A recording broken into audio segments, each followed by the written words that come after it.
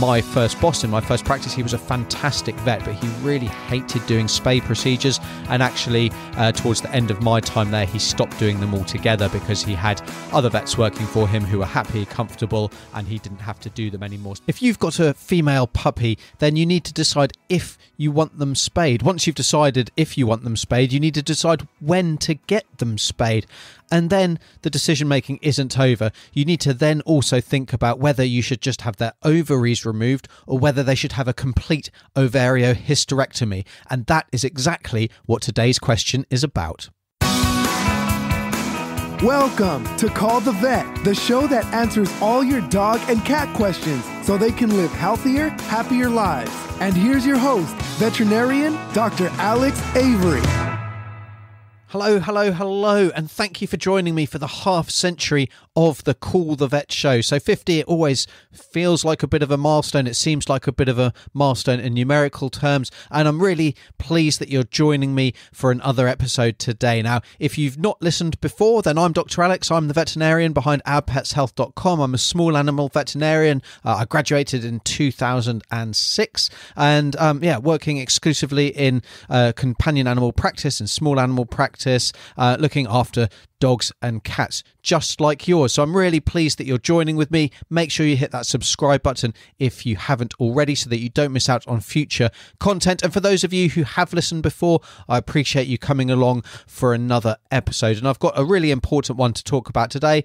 I often say that, but I feel a lot of these topics, a lot of these questions are fantastic. Keep these great questions coming in, please. You can get your question answered. Just go to callthevet.org and you can fill in the form and I'll be answering your question soon. But keep these great questions coming in because I know they help more than just yourselves. You might think that you're the only one with the question that you have, but believe you me, they help bring up really important topics for everybody, whether you've got a dog or a cat, whether they're young or old. I know these topics will help you. So, and then just before I jump into today's question, I just wanted to let you know about the soon to be launched Our Pets Health member hub. So this is a really exciting project that I'll be launching. It's going to contain exclusive live streams, Q&A sessions with me, a lot more contact with me, courses, resources, discounts, a community forum as well where you can interact with other enthusiastic and experienced pet owners just like yourself. And the whole point of the hub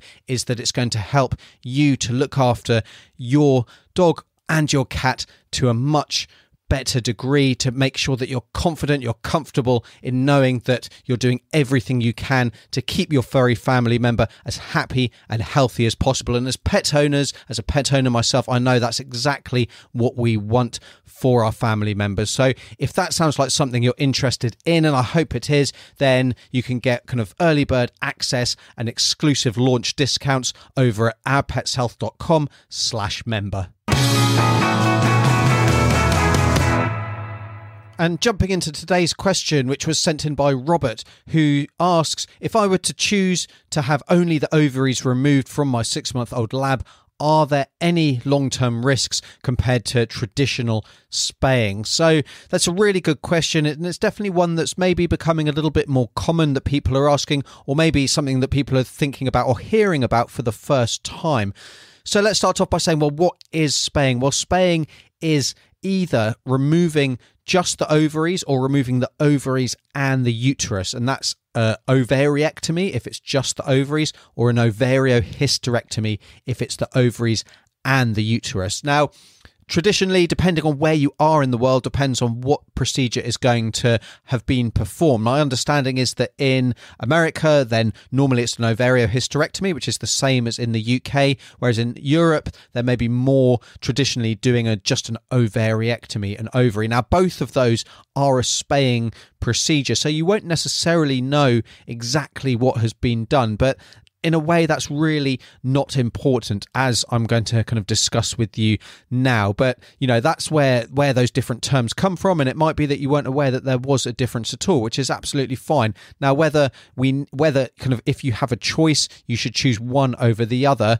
The bottom line is that I don't think it really matters which one is going to be completed in your dog. There's not really any significant difference in my mind, certainly as far as I'm aware, in the risks or benefits of removing just the ovaries when your female dog is spayed compared to having a traditional, or certainly a traditional in the US and in the UK, a traditional ovariohysterectomy carried out. Now, in theory, there's going to be an increased chance of uterine tumors if just the ovaries are removed, but these are incredibly uncommon. So uterine cancers in dogs, it only makes up about 0.4% of all cancers in dogs. So it's really, really rare. And so, in the real world, this is a theoretical risk rather than a real life risk to the vast majority of dogs. And I wouldn't base any decision about which surgery is done based on the risk of your dog developing a cancer of the uterus further down the line when they're older. Now, that said, if I was spaying an older dog and there was some form of uterine pathology, if there was a hint of a uterine problem present, then I would always take the whole uterus along with the ovaries. I think just removing the ovaries in that situation would be a bad idea. But for young dogs, that's really not going to be an issue because in, again, the vast majority, there's not going to be any pathology within that uterus, especially if you're removing the ovaries at 6 months of age, which is Robert's the age of Robert's dog that he's asking about. Because what happens here, you remove the ovaries, that actually the uterus is very hormonally driven in regards to its growth and what happens to it. So if you remove the ovaries, you remove those hormones, then actually the uterus, it shrinks up to kind of a really tiny, quiet organ that doesn't do anything. So the risk of anything happening is very, very, very slim, as I've already mentioned. So why should you maybe choose between doing one or the other? Well, removing just the ovaries, it can definitely make the surgery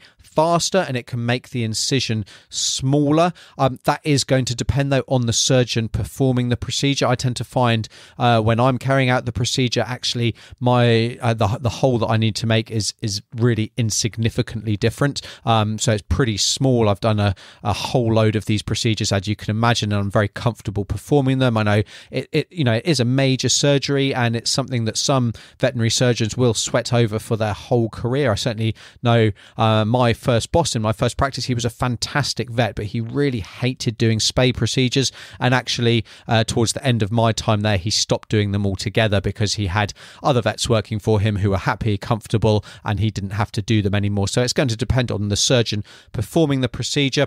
But the other reason is actually laparoscopic spays. They're becoming more and more popular. They're something that I've spoken and written about before, and I'll leave a link to the benefits and potentially drawbacks of having a laparoscopic spay performed in your dog. I'll leave the link to that in the show notes if that's something you're interested in. But with laparoscopic spays, the ovaries are removed and the uterus is left. That's all that's done. There's never the time that the uterus is removed at the same time with a laparoscopic or a keyhole spay procedure.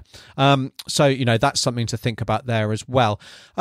And then the other benefit, I guess, of removing the ovaries alone is that there is going to be a slight reduction in surgery risk, although the risk of that surgery is already very, very small, especially if you've got an experienced surgeon and your dog is otherwise fit and well with no particular problems. But the reason that the surgery even in an ovarioectomy comes at a slightly reduced risk is that exposure is better when it comes to tying the ligatures, tying the knots that we need to do to make sure that those blood vessels are fully blocked off and are not going to bleed. And if the exposure is better, we're going to be able to theoretically tie better knots that are more secure, that are tighter, and so the risk of a ligature slipping and therefore your dog bleeding after surgery is going to be reduced. Now, that is a real risk. It does happen from time to time, but really it's very, very uncommon, and the vast majority of cases are going to go, spay surgeries are going to go without a hitch at all.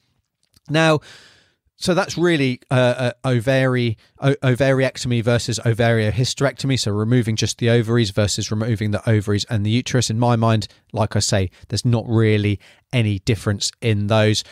If you're thinking about laparoscopic spays, again, that does come with potential benefits, potential drawbacks, especially when it comes to cost, and make sure you check out those show notes. But the other big thing that you need to be thinking about when it comes to spaying your female dog is actually the timing, how old they are when they get that surgery done. So in Robert's case, he's asking about a Labrador that's 6 months of age. Now, the potential risks, the potential benefits of having your female dog spayed is a huge topic, and actually the timing of that is very important, because especially for our large breed dogs, I'm often now typically recommending that we delay that procedure until after your dog is about 12 months of age or a little older. So the benefits of getting a dog spayed are really irrefutable. It reduces the risk of mammary cancer, especially if we're doing it at an early age, especially before their third heat. It eliminates the risk of pyometra, obviously the complications of having puppies, of having a litter of puppies, and there's a whole load of other benefits there. Ultimately, spay dogs also live longer, so that's going to be a huge benefit. But if we're spaying our large breed dogs, especially too young, when they're too young and their kind of skeleton hasn't grown and matured well enough, there is going to be the potential for an increased risk of joint problems. So depending on the breed, that could be hip problems, elbow problems, and stifle, so knee problems, especially cruciate ligament rupture, which is a big problem in Labradors and a big problem in a lot of large breed dogs in general. So for that reason, I will often recommend actually that we delay that. So Robert delays that procedure. He doesn't have his female dog spayed until she's 12 months of age or later. Now, there's definitely going to be situations where you're going to still want to do it earlier, or about 6 months of age, which is kind of the traditional age, and when I'd still recommend small breed dogs have their procedure. The benefits are going to be if a dog can be mated, if there's the potential that she could be mated, well, we definitely don't want her to be having a litter to that first season, so getting her spayed early if there's no other way to prevent that from happening. Also, if there are potentially behavioural problems coming in, especially when it comes to aggression or other potentially hormonally driven behaviours. Now, spaying and also castrating a dog as a fix for behavior problems is never the only thing that you should do. There are definitely going to be other things that you should be doing, other management strategies, behavioral modification strategies that you should be undertaking to make sure that that behavior doesn't progress. But getting your dog spayed or neutered is definitely going to help you get that situation under control. Get your questions answered at callthevet.org. Now, if you want to learn more about the timing as well as the risks and the benefits to getting your dog spayed in general, then I've got a really comprehensive article about that over on the website, and I'll leave the link in the show notes. So definitely check that out. You know, that's a really big consideration about whether you should get your dog spayed in the first place. And it's not something that we can reverse. So it's definitely important that you make the right decision for you. So that's it for me for today's episode. Remember to head over to ourpetshealth.com/member if you're interested in getting early access and exclusive launch discounts to the member hub, which is going to contain a whole load of useful, valuable information, all designed to help you make sure that your pet is as happy and healthy as possible. And you're going to get much more access to me on various live streams, Q&A sessions, and in the exclusive community forum. So if that's interesting to you, if that sounds like something that you would like to get involved with as a really founding member to help drive where that goes, head over to ourpetshealth.com/member. And until next time, I'm Dr. Alex. This is the Call the Vet podcast. And until next time, take care. You've been listening to Call the Vet. Be sure to rate, review, subscribe, and we'll see you on the next episode of the show that answers all of your pet questions.